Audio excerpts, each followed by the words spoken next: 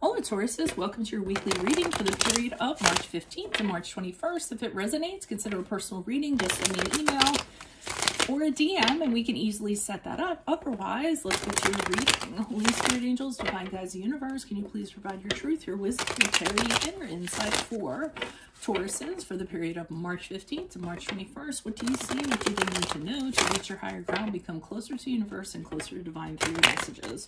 Tauruses, what do you see? What do they need to know? March 15th to March 21st. Any messages, please? What are the general energies for Tauruses? General energies for Tauruses. We have the Seven of Cups in the upright. Make sure you click on the Vimeo link below for your weekly extra, which will be based on the lovers. In there, we'll answer who is your soulmate, how can you improve that connection, and what lessons will you learn from that love. Page of Cups in the upright in the challenge position. Was this a love story, Taurus? Is this about love?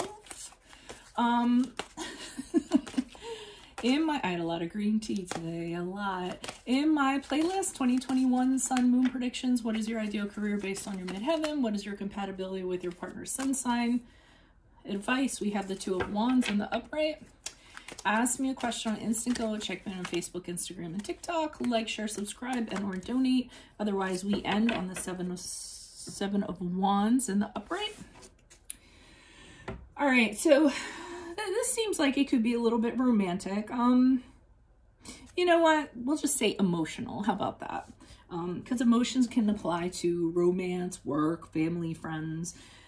Starting off with the Seven of Cups, you guys have a lot of options available to you. Only you have confusion about which one you should actually choose. This is like this is my kid in the candy store card. Look at this guy. He's looking at all the cups and he's like, wow, what am I going to pick?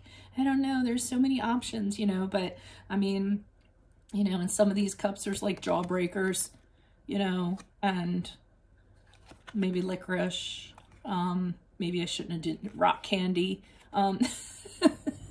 We don't know what the hell's underneath a napkin. That could be anything like a popsicle or something, but we don't know what the flavor is, right? So, you know, you're just kind of like, wow, it's all candy and there's so much of it, but I only like some of the candy. You only want to commit to a certain type of candy. Like I'm a chocolate person.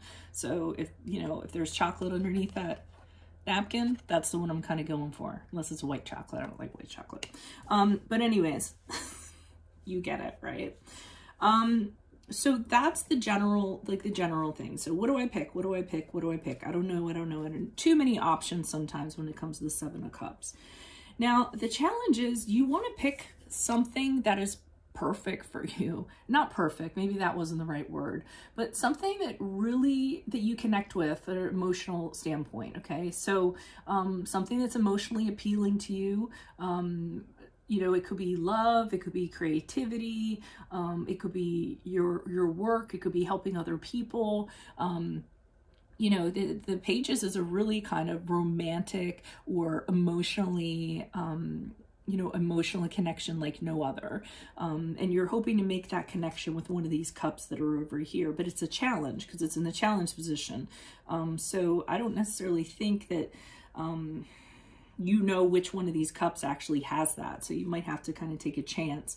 I will say with the Seven of Cups, it says make sure you do your due diligence before you go ahead and decide. So there, you know, if you need to kind of research and investigate things before you kind of nail a cup down, then do that. Because here the challenge is telling me that you don't know which one is actually going to fulfill you and sweep you off your feet, so to speak. Advice, Two of Wands in the upright. So I feel like they're saying you have time on this, okay? You don't have to jump on everything right now. The Two of Wands, this guy's kind of chilling. He's between these two sticks. And this one's the bracket down here is always like, oh, this is the safe route. Oh, this is like, you know, let me throw myself out there and see what adventures the world has for me because he's holding the world. But he's not going anywhere. I mean, he's kind of standing on his portico looking out and just considering things. So I feel like the advice is they're telling you, you have time on this. You don't have to decide anything right now. Why not, you know, you just get to kind of hang out there and see how things flesh out. you know, wait for results, wait for something to point you one way or the other. You know, don't be hasty in regards to that. And the 2 is, it's deciding which way you're going to go, but it's also a card of inaction for me, for the Wands. Now, I almost feel like moving forward, you want none of it.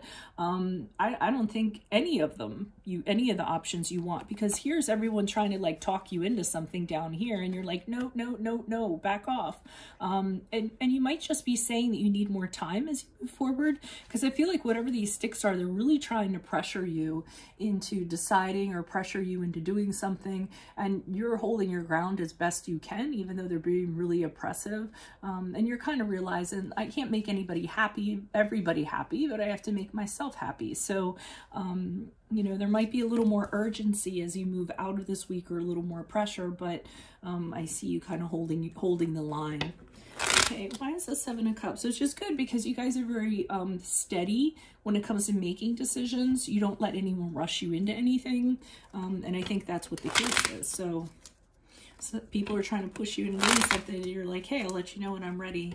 Why is the 7 of Cups here in the upright? Who's this person? What's this energy for Tauruses?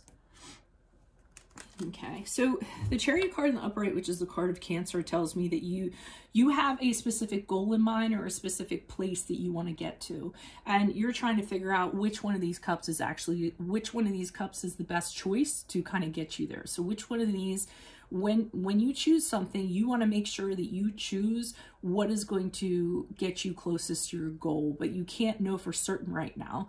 So for right now, you're just kind of looking and sort of figuring things out, but you already know the end point, I feel like, and you already know you're not going to compromise along the way. You're just trying to figure out which one of these options is going to help you get there sooner, or perhaps easier. Why is the Page of Cups here in the upright? Who's this person? What's this energy? So emotionally, you know what's going to fulfill you and where you want to go. You're just trying to figure out which route to take, I think. Okay. So we have the 4 of Pentacles here in reversed. I'm almost feeling with that you are, you're having a difficult time being flexible. Okay, that's probably the best word, because it makes you feel uncomfortable. Usually, you know, you'll hold on to things to make you feel more secure before you go ahead and make a decision. Now everything's kind of up in the air, and you're not being as adaptable as you should be. So you might want to be a little more flexible, a little more tolerant of opinions or what have you, while this is kind of going on, I'm getting. Why is the 2 of Wands here in the upright for our Tauruses? Who is this person? What is this energy? Additional messages for the 2 of Wands for Tauruses. Who is this person? What is this energy? Okay, so, and they're saying that it seems like whatever decision you're making, and this is why they want you to take some time to kind of think about it, because whatever you decide, it's going to be go time. We have the Death card in the upright, so they're saying whatever you're going to decide, they're saying either leave whatever you were in before and totally go with that decision and commit to that decision, and it's like whatever the other decision was, it's like it doesn't even exist, or they're either advising you to do that, or you're deciding you're going to do that, because did I tell you this was the card of Scorpio?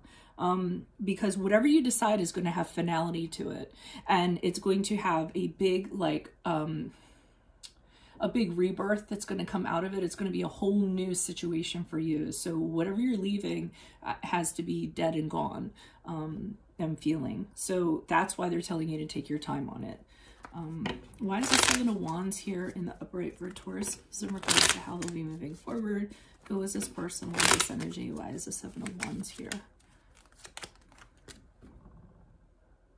Okay, so the High Priestess here in the upright, and you're holding people off and pressure off, or what have you, or, you know, people telling you what they think you should do, or because you want to use your intuition to know what is your rightful path and what is the right choice.